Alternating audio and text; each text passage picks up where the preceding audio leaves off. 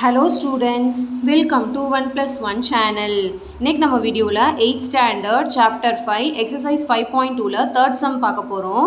இந்த ப்ராப்ளம்ல பாத்தீங்கன்னா check whether given sides are the sides of right angled triangle using Pythagoras theorem அப்படினு கொடுத்திருக்காங்க. அதாவது ஒரு மூணு சைடு கொடுத்திருக்காங்க. அது வந்து ரைட் ஆங்கிள் ட்ரையாங்கிளோட சைட்ஸா அப்படினு கேக்குறாங்க. Pythagoras theorem யூஸ் பண்ணி சால்வ் பண்ண சொல்லிருக்காங்க. ஓகே? So, இப்போ பார்த்தீங்கன்னா Pythagoras theorem அப்படின்னா என்னதுன்னா greatest side வந்து ஸ்கொயர் பண்ணி வர ஆன்சரும் அதர் டூ சைட்ஸ் ஸ்கொயர் பண்ணி ஆட் பண்ணி வர ஆன்சரும் ஈக்குவலாக இருக்கணும். ஓகேவா? ஸோ இதில் பார்த்தீங்கன்னா greatest side இதுதான். அப்போது 17 ஸ்கொயர் இஸ் ஈக்குவல் டு மீதி ரெண்டு சைடை ஸ்கொயர் பண்ணி ஆட் பண்ணி வரணும் அப்படின்னு எழுதிக்கோங்க. 8 ஸ்கொயர் ப்ளஸ் 15 ஸ்கொயர். இப்போ இதோட வேல்யூஸ்லாம் நம்ம கண்டுபிடிக்கிறோம். 17 ஸ்கொயர்னா 17 இன்ட்டு 17 வந்து 289 இஸ் ஈக்குவல் டு 8 இன்ட்டு 8 வந்து 64. 15 into 15 வந்து 225. இப்போ நம்மளுக்கு லெஃப்ட் ஹேண்ட் சைடில் வந்து 289 வந்திருக்கு. ரைட் ஹேண்ட் சைட்லேயும் 289 வரணும். அப்போ இதை செக் பண்ணிக்கணும். 64ம் 225 ஆட் பண்ணால் 289 தான் வருது.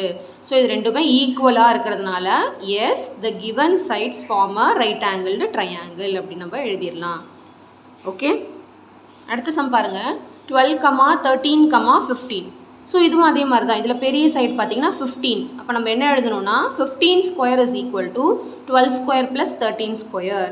அப்போ 15 ஸ்கொயர் என்னென்னா 15 இன்ட்டு 15 வந்து 225 இஸ் ஈக்குவல் டு 12 இன்ட்டு 12 வந்து 144, 13 இன்ட்டு 13 வந்து 169. இப்போ இது ரெண்டுத்தையும் ஆட் பண்ணால் 225 வரணும். அப்போ இது ரெண்டுத்தையும் ஆட் பண்ணால் எனக்கு 225 வரல, 313 தான் வருது. அப்போ 225 இதுவும் ஈக்குவல் கிடையாதுனால நம்ம நாட் ஈக்குவல் அப்படின்னு போட்டுறணும். So not ஈக்குவல்னா no the given sides does not form a right angled triangle. Okay, ரெண்டும் ஈக்குவலாக வந்துச்சுன்னா தான் ஈக்குவல்னு போடணும். இந்த சம் மாதிரி ஈக்குவல் வரலன்னா ஃபைனல் ஸ்டெப்பில் நாட் ஈக்குவல்னு போட்டுறணும். சரிங்களா? ஓகே, கிளியராக புரிஞ்சுதா?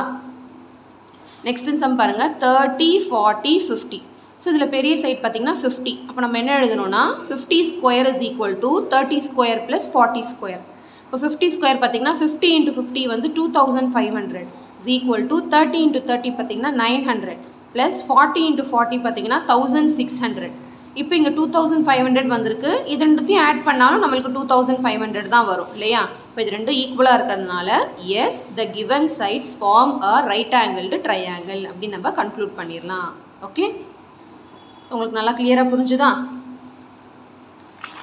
நெக்ஸ்ட் சம் பாருங்கள். 9, 40, 41. ஸோ இதில் பார்த்தீங்கன்னா கிரேட்டஸ்ட் சைடு வந்து 41.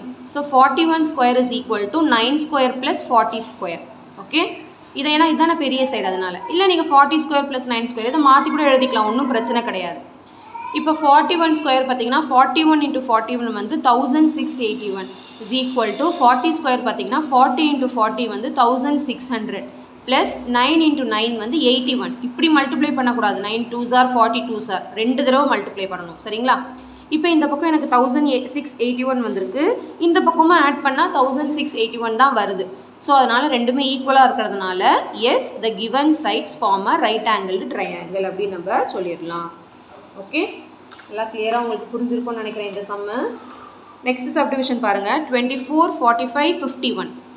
இதில் பார்த்தீங்கன்னா கிரேட்டஸ்ட் சைடு வந்து 51. அப்போ 51 square is equal to 24 square plus 45 square. இப்போ 51 ஸ்கொயர் பார்த்தீங்கன்னா 51 இன்ட்டு 51 வந்து 2601 இஸ் ஈக்குவல் டு 24 இன்ட்டு 24 பார்த்தீங்கன்னா 576 ப்ளஸ் 45 இன்ட்டு 45 பார்த்தீங்கன்னா 2025. இப்போ இந்த பக்கம் 2601 வருது. இந்த பக்கமும் ரெண்டுத்தையும் ஆட் பண்ணால் 2601ங்கிறதுனால S the given sides form a right angled triangle அப்படின்னு நம்ம கன்க்ளூட் பண்ணிடலாம். ஓகே, ஸோ இந்த சம்ஸ் நல்லா உங்களுக்கு கிளியராக அண்டர்ஸ்டாண்ட் ஆயிருக்கும்னு நினைக்கிறேன்.